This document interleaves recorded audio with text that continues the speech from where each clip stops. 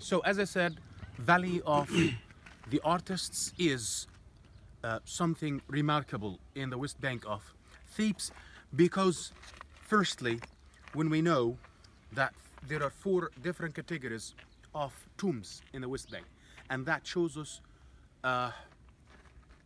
very clearly that there are 4 different categories which were very highly appreciated in the ancient Egyptian time. This is why we still can see their tombs at the moment, okay? And maybe we are not surprised when we say the kings, the queens, the nobles, but we're surprised to see the tombs of the workers or the tombs of the artisans, the artists. But that means that art, education, crafts were very highly appreciated in the ancient Egyptian time. Yeah. So this is why they were very highly appreciated, and they had a village which we still can see today. Maybe this is the remarkable thing as well, because it's the only village we can see from the ancient Egyptian time. The reason is that houses in the ancient Egyptian time were not that important like the tombs or the temples. This is why they were built usually out of mud brick. So this is why we can't see any houses. But here we can see it's not just a house, it's a village. It's the village of the artist. And as I said, the village is about 3,600 years old, which is the same age of Valley of the Kings. Yeah.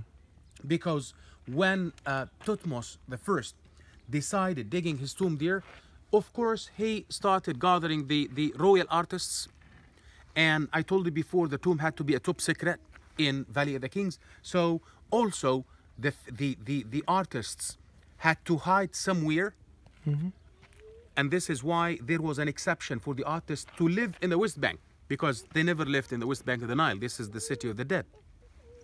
They had to live in a place similar to Valley of the Kings. So if we look, we can see a valley, and we can see that this hill used to hide the workers, and even to hide their movement to Valley of the Kings, because they had their own track from here to Valley of the Kings, which took about an hour and a half to get to Valley of the Kings twice a day, going and coming back. Hour and a half there and back, or an hour and a half single way? Going there, single way, and then after they finished, their shift was about 8 hours of work.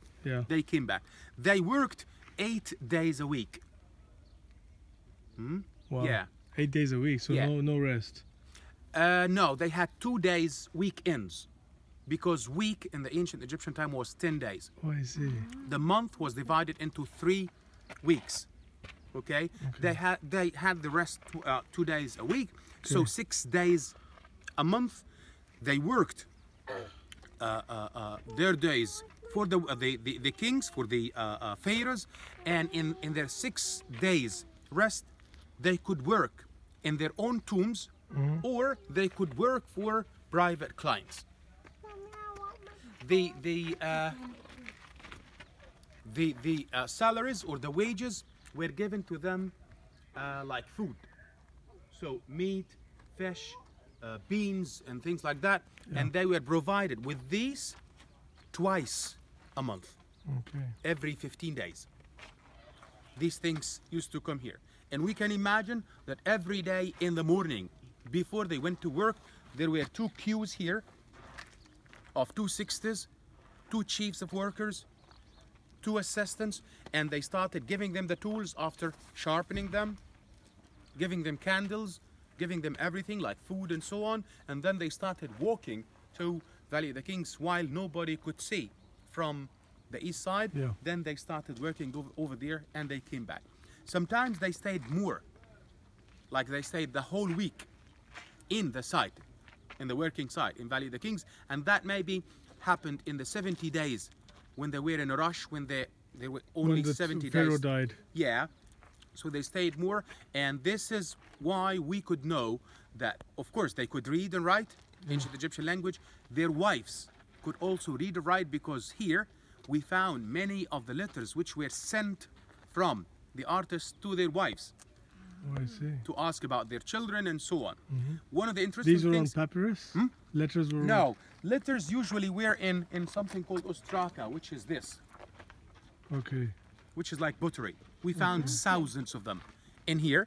طبعاً they were bigger than this. Yeah. Okay, and very interesting thing we found.